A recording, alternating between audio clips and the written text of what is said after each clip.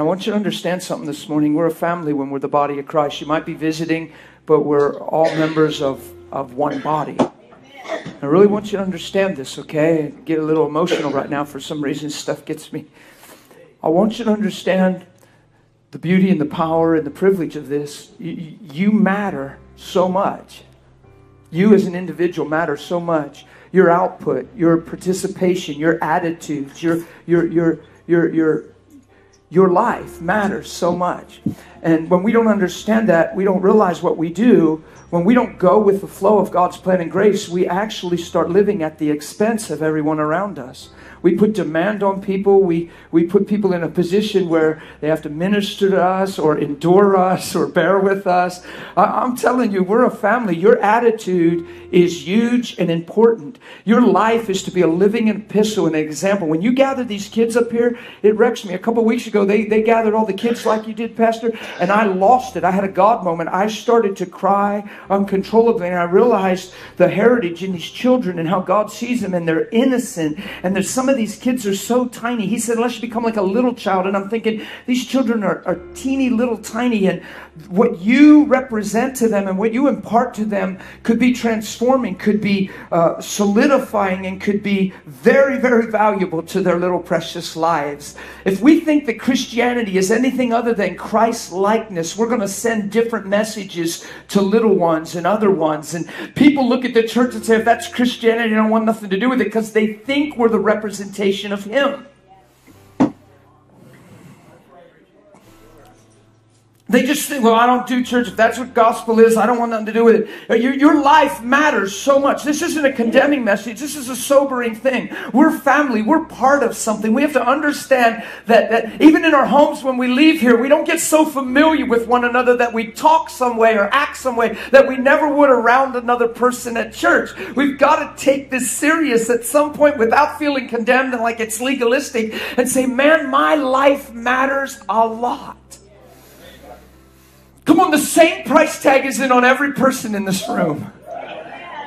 There's everyone in this room is of equal value to God the Father. You can't prove it otherwise. Every person is worth the blood of Jesus.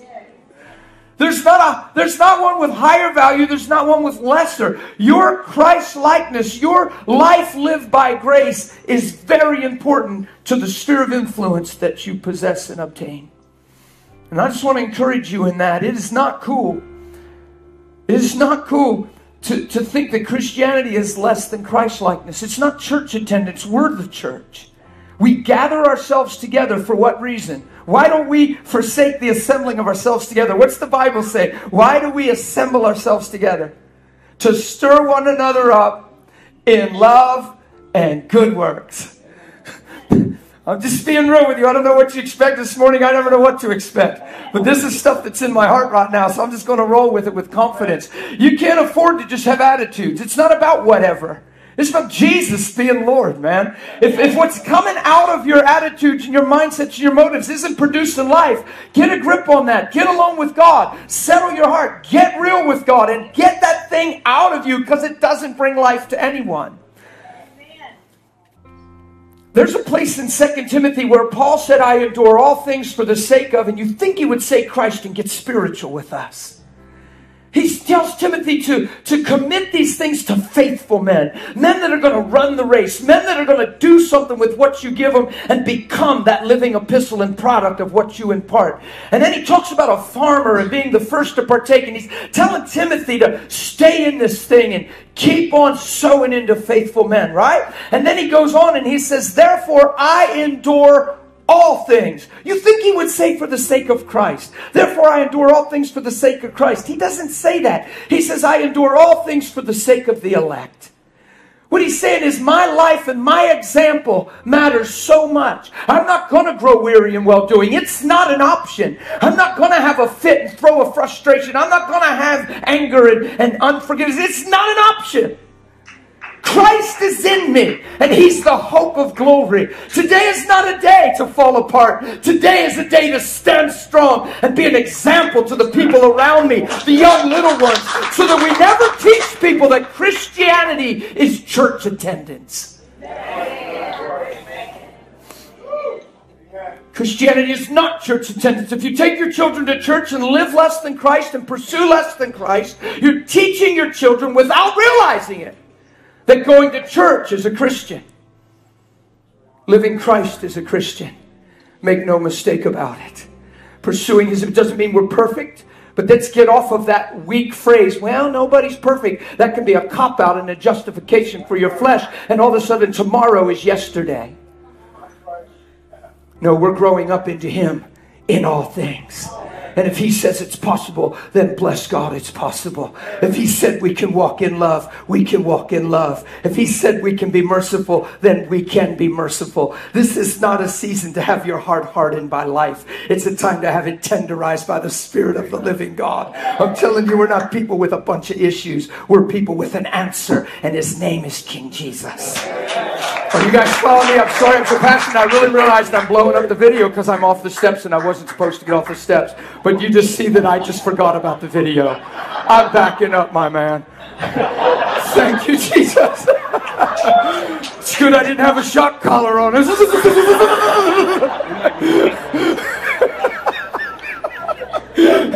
Listen, man, this is church. This is a family meeting. We gather to corporately celebrate what we've become a part of and celebrate the one so lovely. Come on, this is not a time for anything else. It's not just to come and be noticed. It's not hoping somebody rubs you and encourages you. You can be encouraged in the Lord. Now, I understand there's a time people get trapped in that, but we as the church, I'm talking to the church right now, we as the church got to grow up into Him in all things. You gather together for one reason, to lay down your life in love, to be there for others, and let your life shine, your light shine, and your life be an epistle written on the hearts of men, so that they actually look at you and are encouraged. They got 3 other examples in their life that aren't so cool, but their mind drifts over to you, and it just shakes them and convicts them because they can't believe these 3 because they have you in their heart and mind. You see what I'm saying? Why do you want anything less? Why do you want to just be right and have an attitude and live by issues? Come on, that makes a seed that doesn't die and fall to the ground, and it's all alone. Man, if a seed would ever die and fall to the ground, it'll spring up, and it'll bear much fruit. I don't want to live at the expense of you, because love lays down its life for another. Listen to me carefully, church. Oh, I want to come down so bad. Do you see me? I'm just too far away. Everybody slide your chairs like no.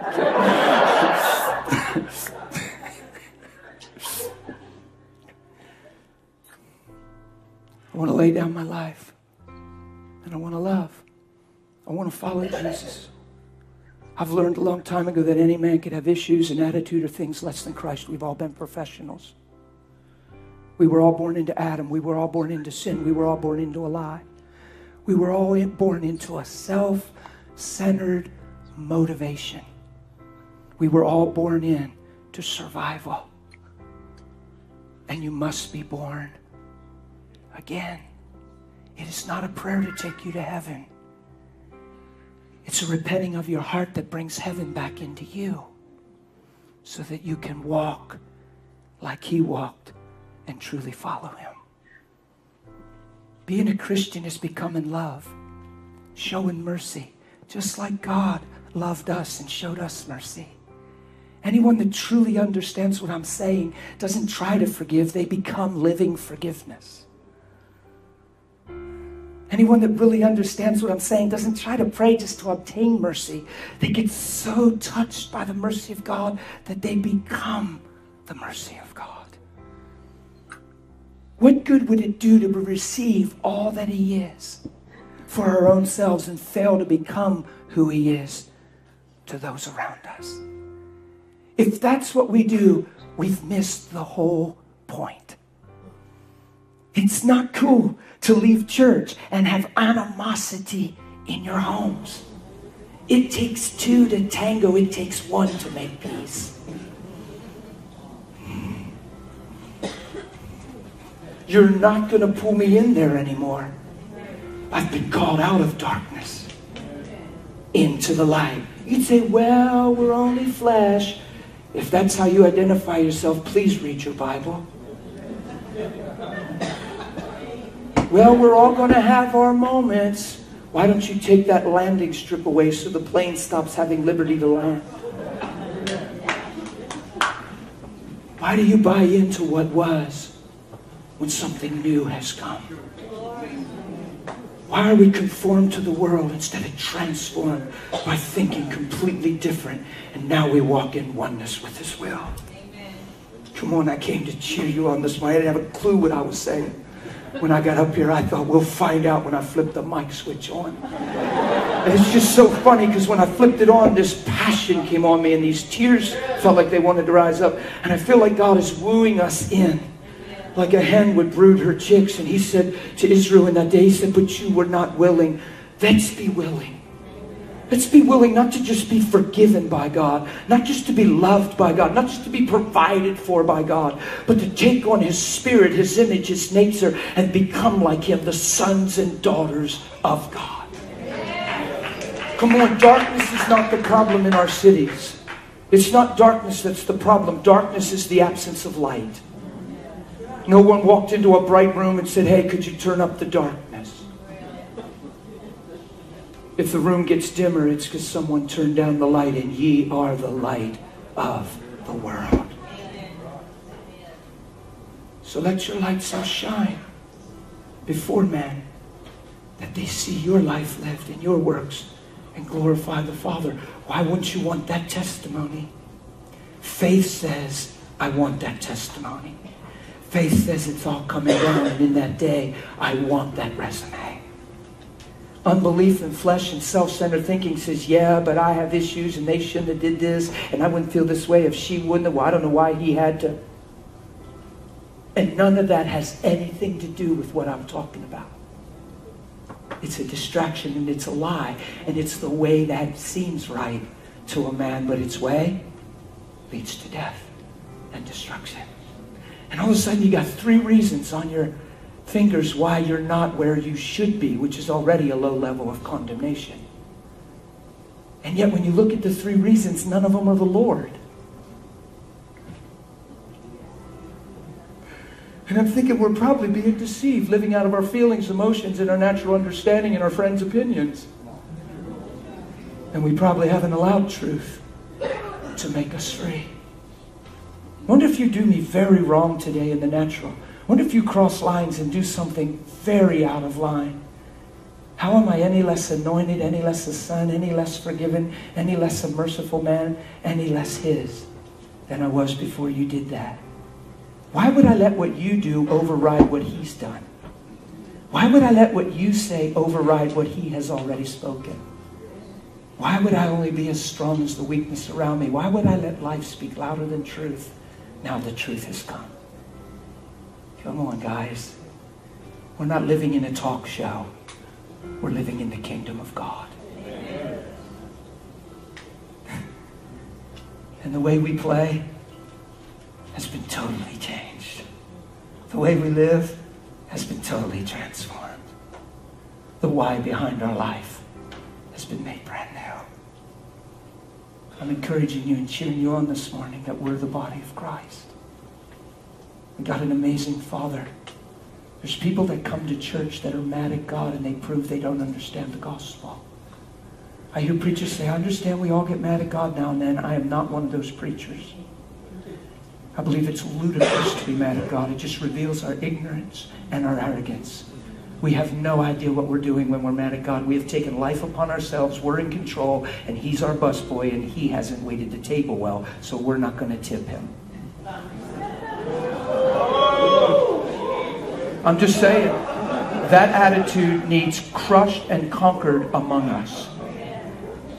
Yeah, but I'm mad because I lost my mother. I'm mad because I lost this, because they died. Listen, you ought to be glad that Jesus shed His blood and we'll never die, and we're going to live forever, and you ought to run all the harder, all the more, because one day faith says we'll rejoice together because of His great name. Or you covet life and you take life personal and you miss the one that gave you life. And all of a sudden all these gifts are at the expense of Him instead of in the glory of who He is. And all of a sudden you don't do what Jesus said. You don't love less your mother, father, your wife, your children, your houses, your land, and yes, your own life. Because unless you love less those things, you'll by no way, by no means, He said, Be my wholehearted follower and disciplined learner. My disciple. He's the giver of life, people. Nothing is that didn't come through him. You wouldn't have children if it wasn't for him. You wouldn't have a heartbeat. You say, well, I never asked him to birth me. You don't even know what you're saying. Life is eating your lunch. And anger and an attitude has swallowed up the humility. And you can't see the glory of God. You ought to be glad you have a heartbeat because you have the potential for that thing to beat forever in his presence for all time. You want to throw that away because a temporal fallen moment of issues, feelings, and frustration? Don't you let the devil buy you out when you're already bought with a price. Don't you be for sale and live one day with an attitude that doesn't produce life. Come on, I'm talking to every face in this room, every heart that's in this room. You can't escape this message. I'm not preaching to your neighbor. I'm talking to you. If you're listening to this for your spouse, hoping they're hearing, I'm talking to you.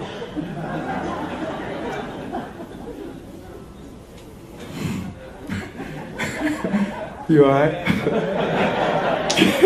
Okay. You're so funny. I've had so much fun with you. You guys are good, I can tell. Do you see that I'm not mad at you? Can you tell that I care about you? Can you tell that I didn't come to set you straight this morning? I came to cheer us on in what we are. So we don't teach ourselves religion and let something sell us cheap when we're already purchased. You're not for sale. You're bought with a price and you're not your own. That doesn't mean God it doesn't mean he's controlling you. It means he bought you out and everything you ever were, so everything you are changes. I sang to the Lord so loud this morning that I'm not his slave. I've been chained and tied to the identity of righteousness, but yet I'm not his slave to serve him. I'm his son. That he doesn't control me. He possesses me and he's won my heart and he's made me one with him. I just sang some stuff out that was so powerful to me. I said, I believe what the Apostle Peter said before he knew what he said. He said, where would I go, Lord? No one else has the words of eternal life. I said, I don't come to you because there's nowhere else to go. I come to you because you're truth, you're amazing, and you've given me life. I don't come to you because, well, you're my only option. Why do you think God loves us so much? People say, I can't imagine why God loves me, because they weigh their value based on their life lived and their performance or lack thereof. God loves you for your created value, your destiny, what's possible, what he looks like when he's in you and you're submitted. He loves two becoming one. He loves who he is in us. And he believes we're worth the highest price. The gospel doesn't expose your sin. The gospel removes your sin so that it exposes your value. You're created to be his son. My whole life I heard Jesus died on the cross because I'm a sinner. He didn't die on the cross because I'm a sinner. He had to die because I sinned. He died on the cross because I was a lost son and there was destiny to be restored. You don't die on the cross for a sinner. You die on the cross for something redeemable. You don't pay a high price for nothing, church. Come on, I know you folks. You don't write the check unless you think what you're buying is worth it. In fact, most of you think you got a bargain. That's why you're writing the check. Well, when he wrote the check in the blood of his son, he believes the purchased possession is well worth the price. Because he knows your destiny. He knows your potential. He knows what life looks like in the spirit. And if we're not careful, we'll relate to the flesh and we'll let him be a positional thing in our life. But this is our reality. That is not the gospel. If you live in the spirit, you will not fulfill the lust of the flesh. The Bible talks about crucifying the flesh. The flesh has one place in your life, to die and be realigned to the truth of the Spirit of God in you. You don't say, well, my spirit's willing, my flesh is weak. That's men apart from prayer. Read where he said that. It's men apart from prayer. No, I've walked for 20 years in my bedroom. I thank you, God. I'm a spirit. I have a soul and I live in a body and my spirit dominates my life and my soul totally agrees and my flesh says, yes, sir. My spirit is strong and my flesh is willing and we're running together. Spirit, soul, body, sanctified, blameless till you come. Come on, man. That's prayer. You're going to come up with a reason for being less than he is. And you're going to justify your flesh and stay there and violate your conscience and gray yourself out. Put a veil over your face and never draw really near to him. And you'll just serve him instead of get to know him. And serving him will take the place of knowing him. Church attendance will take the place of knowing him. Your Christian t-shirt and screensaver and ringtone will take the place of knowing him. And all of a sudden, then we'll look at your life and you appear to be Christian. But you know him from afar. And you get put in a pinch and you let somebody do you wrong. And you let somebody squeeze your life a little. And all of a sudden you realize what's really inside of you. And then you realize what you really understand. I said it 3 times this week. I'll say it the 4th. When you squeeze an orange, you expect orange juice. If you got apple juice, it would be weird. Why isn't it weird when you squeeze a Christian and get everything but Christ? Maybe we see our need for a Savior, but we don't understand he wants to transform us into his image and restore us back to love. And love takes no account. Church, love takes no account. Doesn't even consider the wrong that's done to it. You imagine Jesus going to Golgotha? He's beaten beyond description. According to what we're celebrating today, it's happening about a week from now. He's beat beyond description. They just released Barabbas, a man that supposedly killed a man and raised up conspiracy in the town. They have him as a prisoner. The people gladly celebrated and released Barabbas at the cost of Jesus. The guilty already going free before he even died on the cross. It's amazing.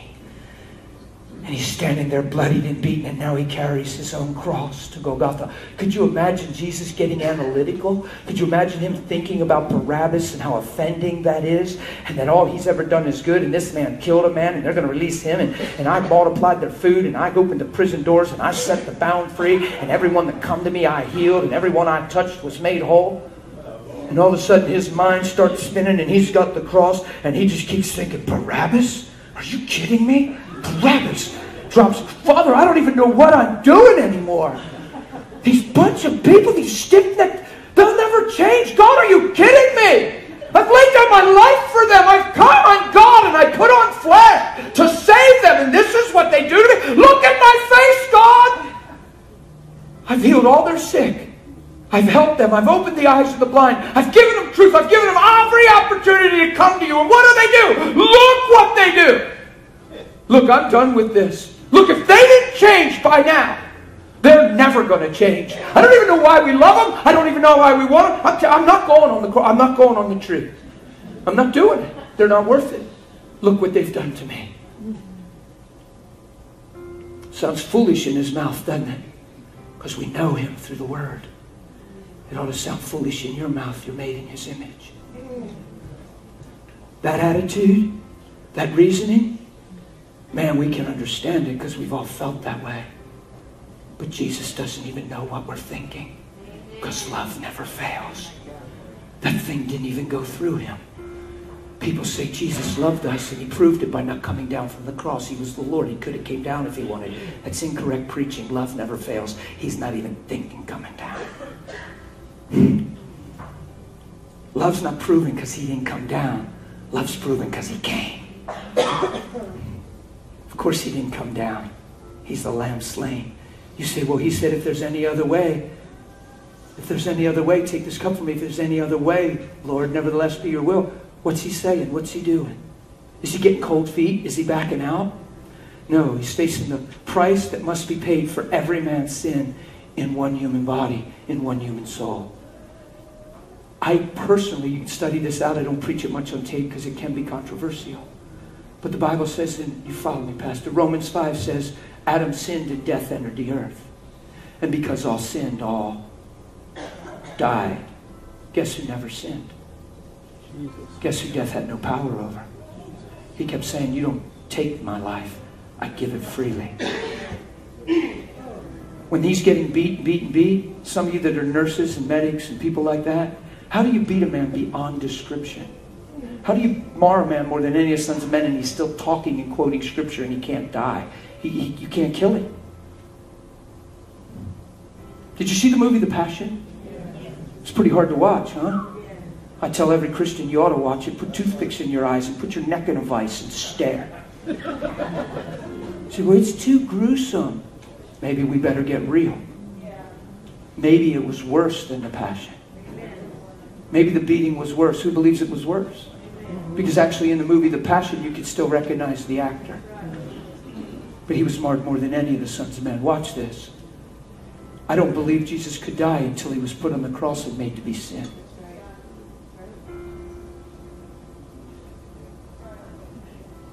Death had no dominion over him. He had never sinned. He was free according to the law. He had dominion over death.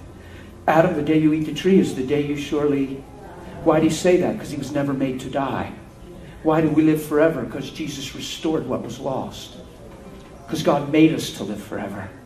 And that's why we live forever in him. The body's dead because of sin, but we're alive because of him. You get it? And one day we're going to get a brand new body. That's never known the flesh, never known weakness, pure and holy and yea, completely restored. I believe you could have beat him till today and he wouldn't have died. I don't believe death had any power over him until he laid on that tree. And they raised him up, because anything hanging on a pole has been cursed by God. He did not curse his son on the cross. He made his son to be sin. He cursed what was killing us. And sin shall have no dominion over you. When you become a Christian, you're not getting the forgiveness of sin. You're dying to it. To its actions, its stain, its memory, its drawl, its identity. It says, shall we continue in sin so grace abound? Certainly not. How shall we, Romans 6, how shall we who died to sin live in it any longer? Or do you not know? And as many of you were baptized and buried into baptism with Jesus, you were buried into his death, so that as surely as he raised, you too shall raise in the newness of life. It goes on to teach that the death he died to sin once and for all. But the life he lives unto God. You likewise reckon yourselves dead indeed to sin. We hold that thing up like it's a poster boy, like we need to honor it, like it's a humble confession to boast in our ability to sin. Stop doing it, church. The biggest mistake we make is we think our ability to sin identifies us as sinners. You are the righteousness of God in Christ. If you fix your eyes on him, it'll produce its fruits of holiness, and you won't bite your lip and try not to sin. You'll live sanctified from the things that owned you. Come on. We're almost afraid to talk about it, because you can say, well, everybody makes mistakes. You're missing the whole point, and you're going to keep quickly making mistakes because that's what you believe. You can hardly talk in the church what grace does in a person. You can hardly talk in the church of how it's possible to live in righteousness and walk free from the things that owned us, because everybody thinks it's heresy, because we always relate to failure instead of redemption.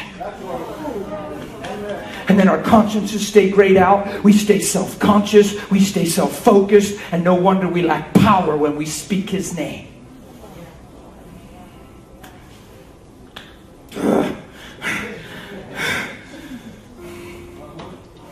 Come on, this gospel is powerful.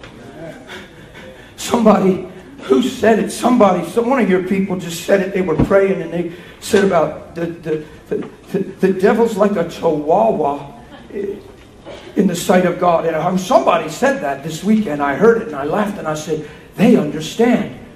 You said it last night in the house. You got real passionate. I saw that thing come out of you, girl. Yeah. You were like, I tell you, we do too much boasting in the devil. And we just in the warfare, and we're just putting him on a pedestal, and we're empowering him, and we don't realize how we're empowering him. He's like a chihuahua in the sight of God. And I'm like, yeah.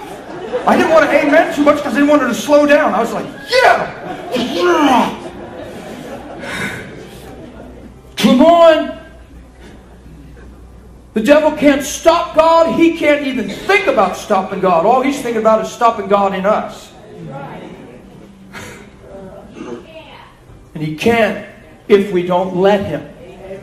You're right, he can't, Katie. But watch this. You better not give him any place. You can't let him.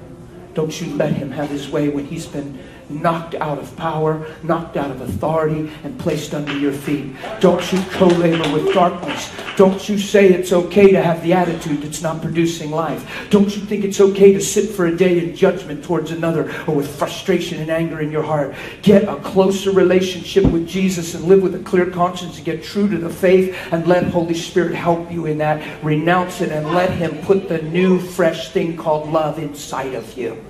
Don't sit and talk to people, well, they shouldn't have did this. Well, no wonder I'm hurt, because you'll talk to the people that feel like you, and they'll cheer you on in the lie, and that'll be your support system, because everybody understands, because they have pain too. You talk to Jesus about it and see what he tells you. Instead of calling your 3 friends to tell them your pain, and they go, I can't believe they did that to you. Oh, you must be so hurt. No wonder you feel the way you do. That is not the counsel of the Lord. That is pain ministering to pain. You talk to Jesus and ask him how he feels about it. Now that an innocent man, completely pure, gave his life for you. It says, if he loved us this way, ought we not love one another? It says, love is perfected in this church, that we have boldness in the day of judgment. Do you know that in the day of judgment, men will cry out for the rocks to fall on them and the trees to bury them? Do you understand that men will run from the glory of who he is in that day? The Bible makes it very clear that it's a day of terror to the hearts of men. And it says, love is perfected in this, 1 John 4:17, that we have boldness in that day. Because as he is, so are we in the world. That is not power and lightning and thunder and miracles. The whole chapter is, he is love, he is love, he is love. And as he is, so are we. Amen.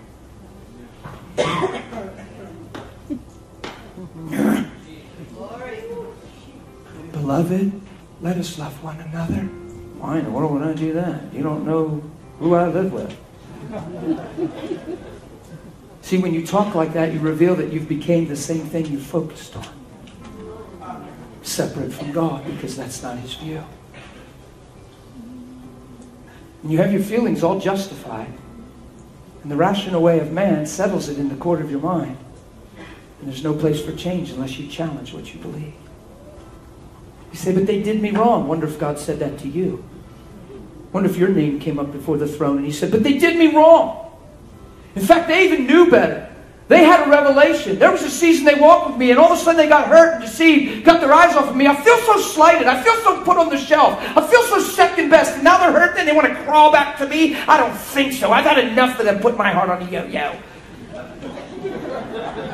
Can you even imagine God even thinking that? Then why do we allow ourselves to when we're made in his image? I'll tell you why, because we learned our language from the fall of man, not the Spirit of God. We were homeschooled in a wrong home, and you must be born again. You were taught by false teachers your whole life, called life, the school of life. And Jesus said, don't you let anyone be your teacher. You have one teacher, and he's the Christ. So the truth came and set it straight. He had to take a whole chapter to say, you say, but I say, you say, but I say. Why? Because we don't say what he says. He came to his own, and his own knew him not. Nothing was made that wasn't made through him, and yet he received not. Why? Because they were in darkness. He was the light. They looked at him and said, what's he talking about? He was face to face to the fall of man, and they didn't even know the one that created them. They were so far gone in the fall. At Lazarus' tomb, all they could see was death, and life was standing right in front of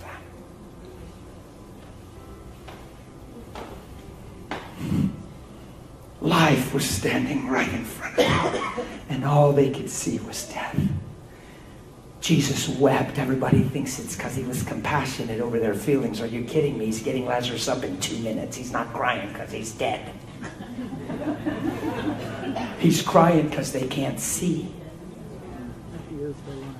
Because they're going, he healed the blind. Couldn't he have kept this man from dying? Jesus, if you'd have been here, my brother wouldn't have died. Didn't I tell if you believe? Jesus, if you died, we're here, my brother went. Both sisters, and then all the Jews in the background. Couldn't he have kept this man from dying? The whole time he's trying to say, I'm the resurrection and the life. Hello? He told his disciples he's dead. He's not sleeping. He's dead. They went, what? Yeah, and I'm glad for your sakes. Let's go. Go and get him up. They were so afraid of death that Thomas said right then, let's go die with the Master. Because they thought if he go back to Judea, he's going to get stoned because they almost killed him the last time. They didn't even go, you're going to what? You're going to get him up from the dead? He said, listen, the Son of Man's going to be turned over to the hands of sinful men. They're going to persecute him and beat him and crucify him, and he will die. What? And on the third day, it tells him like 4 times in the New Testament, and on the third day, he will rise. They couldn't even hear he'll rise because all they could hear is he's going to die. Man consumed with self-centered, temporal, in the moment thinking and living. You better be careful you're not a Christian trapped in that. You'll never live by faith. Love will never be rooted and grounded in you. You always question it because of the moment. God, if you love me, why is this happening? God, if you love them, why did you let... God, why do you... If you love us, how... And all of a sudden, you're never rooted and grounded in love, and faith can never work through love because it's always in question, because it's always about you instead of His kingdom. Oh, I hope you're hearing what I'm saying this morning. I'm throwing a lot out to you. It's about 50 sermons. Well, that's good. But you can hear. You can hear it's solid. It's scriptural. How can you contest what I'm saying? It really can't be contested. It's amazing how I don't get rebuttal. People don't write me nasty letters because they listen long enough to go, ooh, it's there. I'm not here to hurt you. I'm here to sow into and proclaim what God is doing so it's sustained and flows like a river in this area. Come on, we don't need Christians that are looking for an outpouring and hurt by their brother. Christians that want a manifestation of the Spirit and offended at somebody just not looking at them or talking of the simple stuff that we have. You know, just simple stuff, man. Agitated with people. You know, the phrase we've made up in the earth, boy, they just get under my skin. The whole point is get new skin. Look, there was years in my life where I went to church and I believed that if God changed you, the world would be a better place. I'm like, God, why don't you just tweak folks? Just tweak them a little. People are so messed up. Would you just tweak them? Did you ever think that? Be honest with me. Did you ever think, God, why don't you just come and straighten folks out? That is so self-righteous and proud. You're missing the whole point, but I missed it. I'm like, God, would you just change people? And he's like, hello? I want to change you, son. Because if He changes me, I see them different. Look, it doesn't take a man of God to pick out what's wrong in people. It takes a man of God to see they have destiny. Anybody can fault find and be critical. But who's willing to see the potential in a person's life when it's hard to see in the flesh? Come on, anybody can read a book by the cover. But who's willing to get deep into those middle chapters and find out the will of God for a man? You can judge a book by its cover all you want, but the Bible says don't judge a man according to the flesh. It says don't look with outward judgment, but righteous judgment. Outward observation, but righteous judgment. You guys with me this morning? Yeah. Listen, we have this great privilege to run in the greatest race ever. It's the kingdom of God on the earth. Amen? I'm just going to throw this out in closing. It's not for your sake and for your blessing and for your provision and for your full vats and your barns. So that your heart's transformed and like Father, like Son. So that you have the capacity to love and forgive and show mercy. The same way those things saved your life.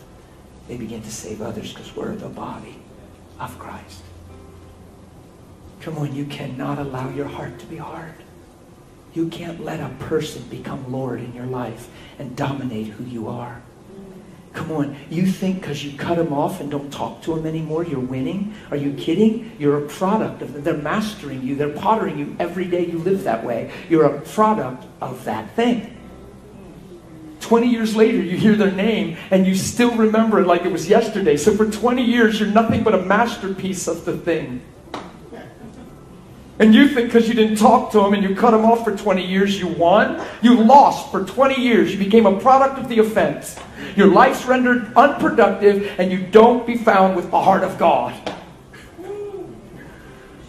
And you think you're winning? You've lost a long time ago, friend, until that thing repents and changes in you. You see, I stay away from them. I bet you God doesn't. I bet you God's wooing them and drawing them, speaking life over them. So why are you staying away? Why don't you at least speak life and pray from a pure heart when nobody's looking? What are you accomplishing by staying away? You're saying, I'm my own, it's all about me, and what doesn't work for me, I don't need it. If it blesses me, yay. If it challenges me, I keep it away. Come on, that's survival. That's the rat race that everybody's living when they're born. Trying to find their identity, where they fit in, and who they are. And by the time they're 5, 7, 10, 12, they're nothing but a product of how life's been. It's not even the real person. That's why it's good we get to get born again, because it wasn't even you in the first place. You're a product of your circumstances, who touched you wrong, who didn't touch you right.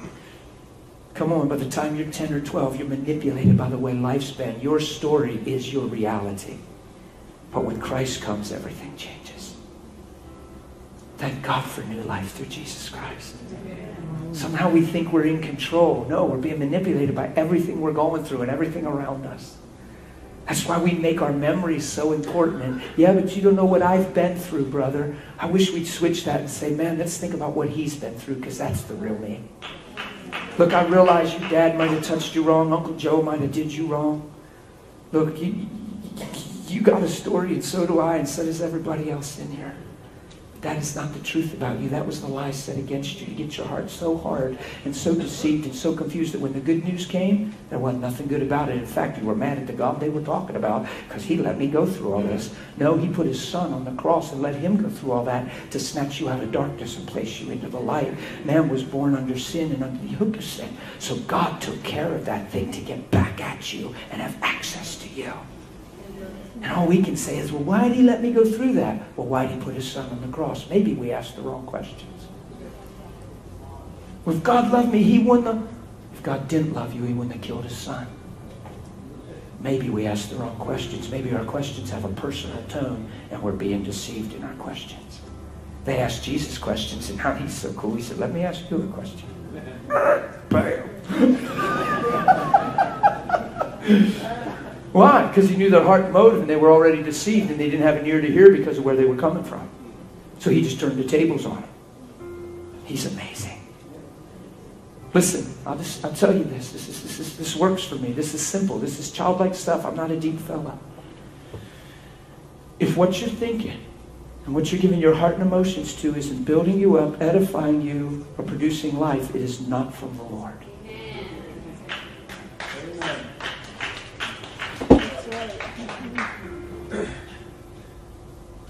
Get your eyes off of everybody else. Don't you wake up in the morning for anyone to owe you anything. You wake up in the morning to love. And you will find that your day is amazing in the face of it all. And that you'll realize that life is a gift and a joy, not a dread and a labor. You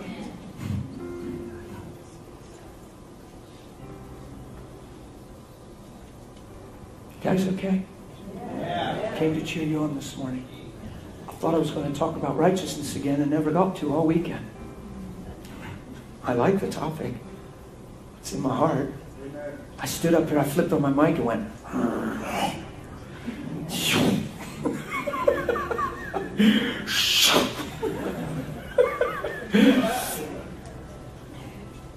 You can tell I'm not mad at you, can't you? I have no need to correct you. I promise you I didn't fly to Wilmington to set you straight. I flew to Wilmington to cheer you on so you run with what God's doing. And just you right smack in the middle. Amen? So you guys going to live this? You guys want to live this? Okay. Look, you might not even be born again in here today, and somehow you got here. You just say, man, Why wouldn't I want this? I've been living for myself. No wonder I feel so hurt and angry and frustrated. I've made it all about me at the expense of it. Come on, guys. We've misused the 3 words that are most misused in the whole planet for all time has been, I love you. Because we all need love, because we were cut off from love when man fell. So it's time to get grafted back in and become love, stop being in need of love. The reason we've misused the word so bad is because we're all vulnerable to it and everybody needs to believe they're lovable. So when you say, I love you, it just works. People long to hear it. Unfortunately, we've done more damage with the words I love you than we've ever done blessing. How many people have gotten together starry-eyed and just, I love you, I can live without you. And they're hostile and bitter and mad at each other in 6 months. And don't even want to see each other and wish each other wasn't even on the planet. But boy, and then we say it's falling in and falling out of love. No, it's called a needs-driven relationship. You're using the person to fulfill the vacuums in your life and they become your everything because you can't live without them because they make you fulfilled and complete. That's idolatry. There's only one that fits that description. So the person you say I love you to, you can degrade and curse the next day with your words. You can come together and have sex and have orgasms and think it's the most amazing thing. Wake up in the morning, put each other down, and talk nasty to each other after being intimate with one another. And we prove we don't even understand love. We're not even close. What we're saying is, I love you for me. I love you for how you make me feel. What we're saying is, I love you. Do you love me? It is absolutely selfish to the core. Love never says, I love you. Do you love me? Love only ever says one thing ever. Love has one language, one sentence, one voice. And it simply says, I love you. And that's all it ever says. I love you. That's what God's doing through his crucified son. I love you. Yeah, but shh, I love you. With an outcome like, shh, I love you. You got to make sure you look to the right place or you'll be way deceived. You better slow down and tame down and look at the right place to find love. If you look at your circumstances, you'll never get rooted, grounded, and established in love. And faith will never work through love. You'll always be driven by need. You reduce this book to principles that you apply and hope things change. You'll reduce Jesus to abracadabra or grant me my wish. This book introduces you into an intimate relationship with the one that created all things. This book isn't for you to study it and write promise books to quote in your bedroom so things change. It's to enter you into the truth of who he is, so the truth of who he is lives in you. And then when you speak from what you know and believe, and there's authority, and there's power, and there's victory. You guys with me? Or it's all just gifting, and it's all just atmosphere, and it's all just, let's try to get in that right niche. No, it's I'm in you and you're in me, and 1 + 1 has become a stronger one. I've given you all that I am so that all that you are, you can be in me. And I thank you for this relationship. Let's get it on. You guys with me? I could read you like tons of scripture. I could just turn from page to page and read you tons of scripture that call us into this life. It would be fun. I could almost do it. I actually got a little time. I'm early, man. I almost feel done now. I'm almost done until I pull another string. I actually feel really complete right now.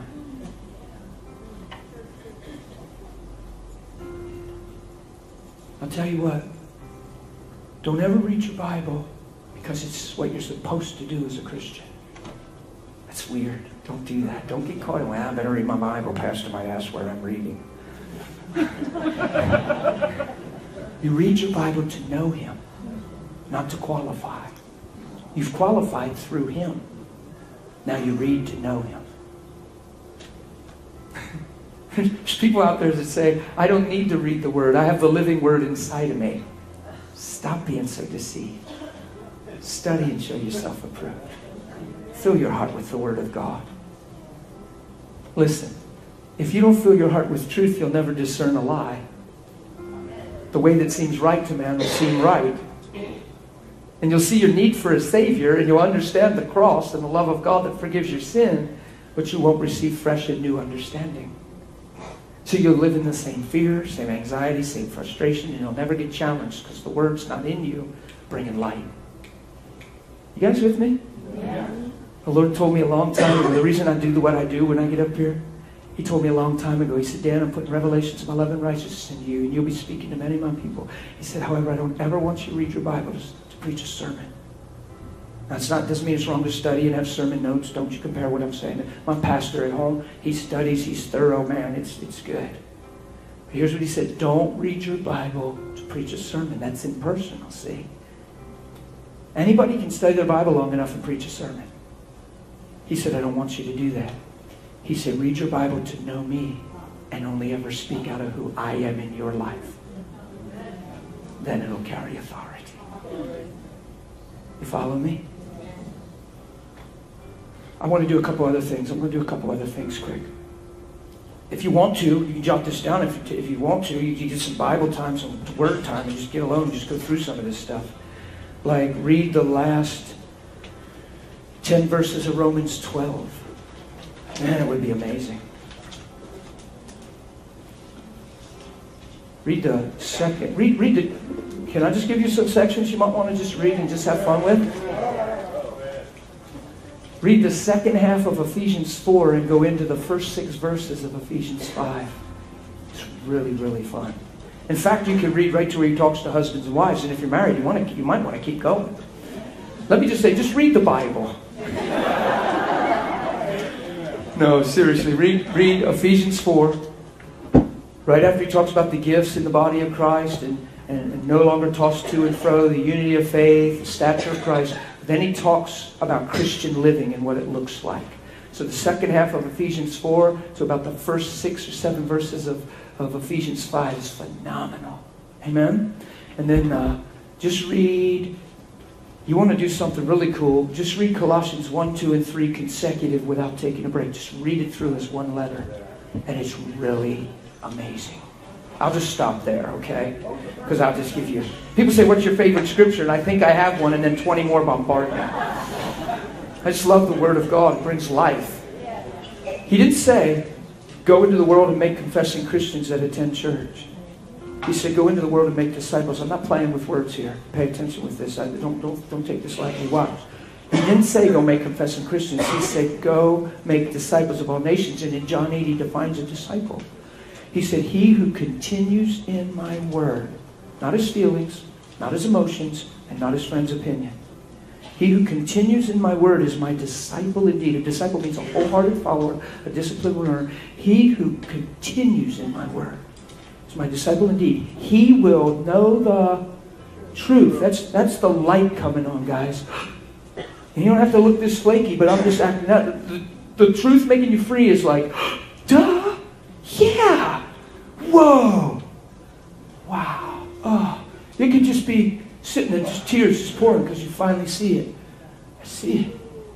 You do love me. You got it. You see me. This. And all of a sudden, he who the Son sets free is what? It's not some spooky spiritual thing. It's the revelation of your heart. It's your heart exploding with understanding. It's your eyes opening and going, yeah! How's that going to happen? Because you continue in the Word. Not your feelings, not your emotions, not your friend's opinion.